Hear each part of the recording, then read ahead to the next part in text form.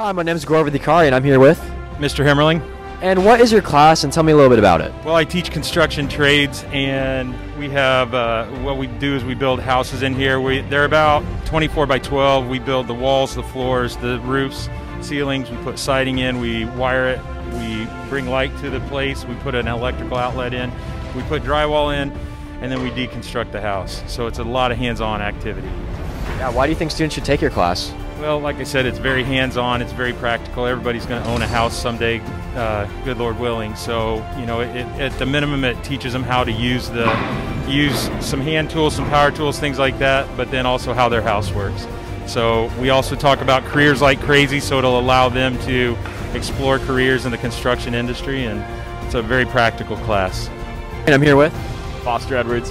And what do you think of Mr. Hemmerling's class? I love it. It's super fun, and I get to learn a lot of new things about construction. So Sweet. Would you recommend it to other students? yeah, absolutely. It's a good way to kind of just have an active class that's not a PE class or anything. So keeps you moving the entire time, and it's a good time. Thank you. Hey Westfield, I'm Brooklyn, and Mr. Shearer and I are leading a mental health session on the 23rd in the LGI during core. We're going to talk about how mental health should be more widely accepted among students and how it should be okay to talk about how you're really feeling. We're so excited to see you there. Make sure to come. It'll be super fun. I'm here with Mrs. Torvik, and she teaches creative writing. Now, what do you do in creative writing, Mrs. Torvik? In creative writing, we write short stories, we write poetry, we have a choice assignment where you get to choose between, I think it's 13 different options, like a one-act play or a children's story or songwriting. And then we finish up with a final portfolio where you get to share all of your awesome stuff with your classmates. Now, why would someone take creative writing? Gosh, there are so many reasons. First, if you love to write and you haven't had a chance to be creative in a traditional English class, this is a great place for you. Second, if you are someone who's working on college entrance essays or college application essays, it gives you a different way to work on your writing voice and your writing skills. Third, it's super fun, and that's not biased, that's just true. And fourth, it allows you to do different kinds of projects that you've never done in other English classes. Now, what is your favorite thing about creative writing? I like that people get to really be themselves. You know, you can write lovey-dovey romance stuff, you can write creepy slasher stories, you can write science fiction, and it really allows you to work your own knowledge and hobbies and expertise into the beautiful craft of writing.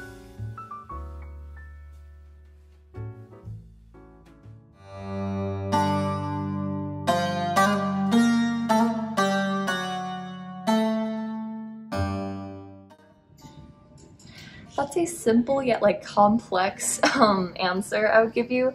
But again, to keep it really short, I had a friend a couple years ago who was into it, and so I watched her from afar do it. And then I had a year-ish ago, I had a friend who gave me my first deck, and then I met another person who really helped me get into it to the point where she would say, I am scary good at it, better than her. So something you should know about tarot, this is just a general thing people should know about tarot, is that they work in multiple different ways depending on how you see it. Like my one friend will just shuffle and be like, boom, that's it, and work off the images of it, while I will usually work off the actual meanings of the cards, because each card has a different meaning for it. But again, you can so many ways you can do it. You can do spreads, you can do just shuffling, picking cards at random, spreading out, all those different things. You can work off images, you can work off words, you can work off how you're feeling that day. You just have to experiment a bit about it, research, and then feel what just whatever works with you, do that.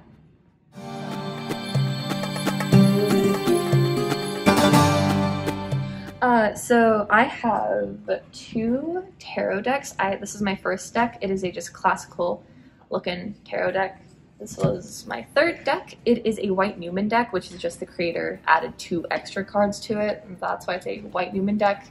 Nothing fancy, still a tarot deck. And then I also have an Oracle deck, which is just my advice deck and just gives me advice. And together, they work quite well.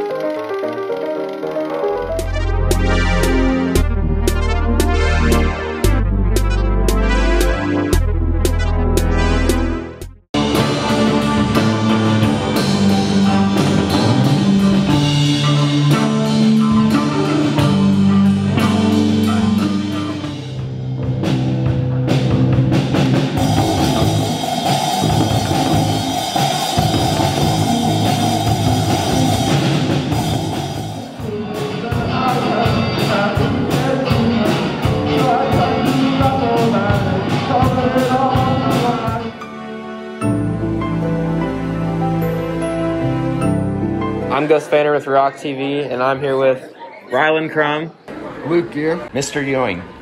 What year did the Indianapolis Colts win the Super Bowl? A, 2008, B, 2005, C, 2007, or D, 2011? I'm going 2008. C, 2007. 2007. That's correct.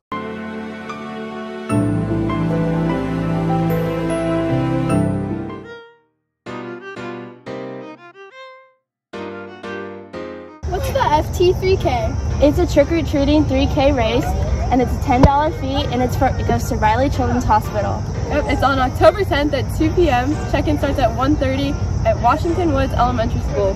See you there. Kids can't wait on 3. 1, 2, 3. Kids can't wait! I'm Hallie London, and I'm Quinn Seaver. The theme for October is kindness. We want to reach 2,900 acts of kindness within that month.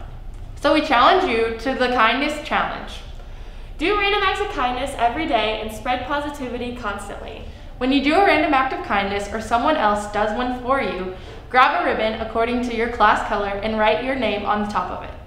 Then, drop it in the buckets located in the front of the cafeteria, the learning center, stairs, or the front of the bistro. By the end of the week, we will collect the ribbons and tie them onto the learning center stairs. This will be a class contest that runs through the whole month of October. Stay tuned for details and updates.